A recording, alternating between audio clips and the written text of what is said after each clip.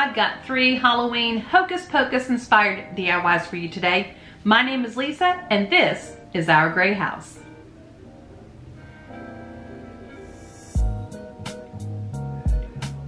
First up is a boo sign, and I'm taking these 3 wooden blocks that I got from Dollar Tree. And the only thing, you just have to be careful with the Dollar Tree wooden blocks because some are hollow and some are not hollow. And so if that matters to you when you're making a project, just be sure and check the cubes that you're getting. I'm giving them a coat of Rust-Oleum's Chalk Ultra Matte paint in the color white. Of course, it's my favorite. And now I am just distressing it with some distressing ink, just kind of giving some dimension and added color all around the edge of the cube. Pretty simple, pretty easy. And then I'm taking these stickers. I got these from the Dollar Tree. And see, you don't always have to use a Cricut. You can use Dollar Tree stickers and it comes out just as cute. And I'm just attaching them to the front as you see here. And then I'm going to take my distressing ink again because you guys know I don't like it super distressed, but I do like it looking, especially for a Halloween project, I do like it looking a little bit worn, a little bit, you know, loved, more vintage vibe to it, you know.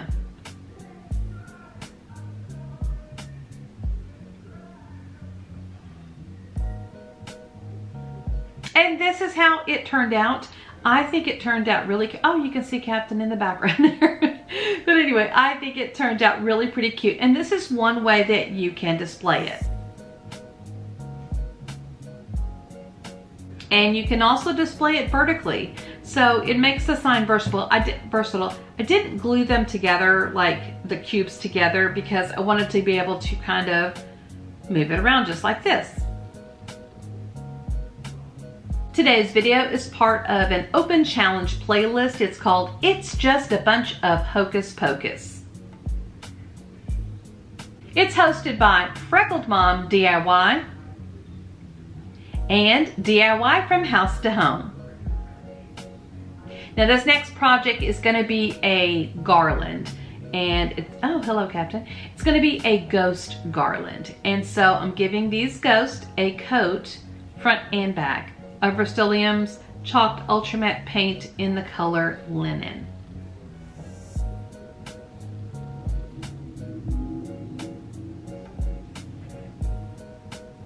I'm distressing all 3 ghosts with my distressing ink, just going around the edges. And comparing them side by side, you can see a difference. So I just like to kind of go around the edges of each of the ghosts just to kind of make it stand out more.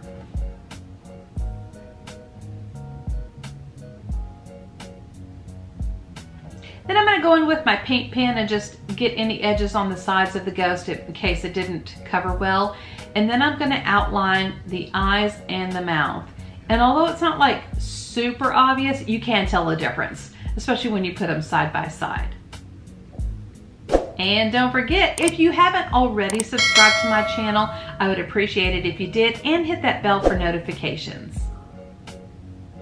Now I'm going in with some fluorescent glow-in-the-dark paint, just kind of going around the eyes and then going around the ghost and just adding some little squiggly lines in the middle of the ghost to kind of just stand out.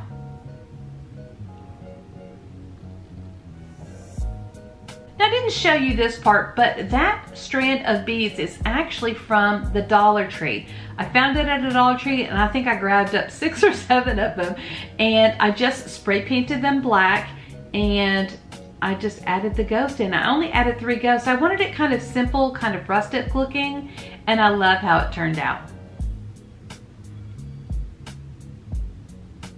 My friend Sarah from Jujubee DIY and I have a crafting group on Facebook. It's called Crafty DIYs on a Budget, and it's just all about crafts and things that we make.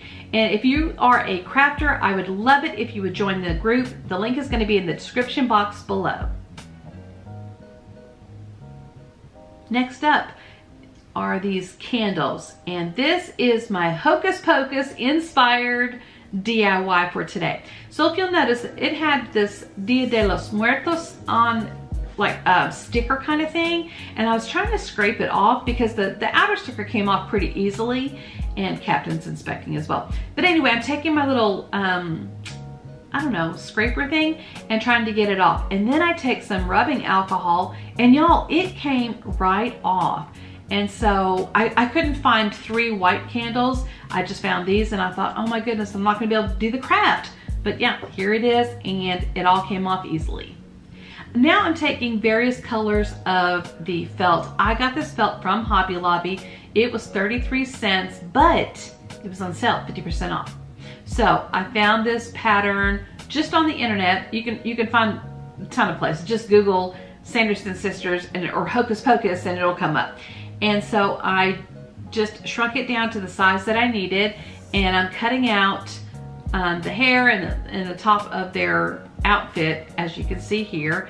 And it would have been better if I had maybe glued it down, or at least pinned it to the felt. I think it would have helped it just a little bit more, but it really wasn't that hard to cut out. Just a little bit of fussy cutting, you know, just getting those details done.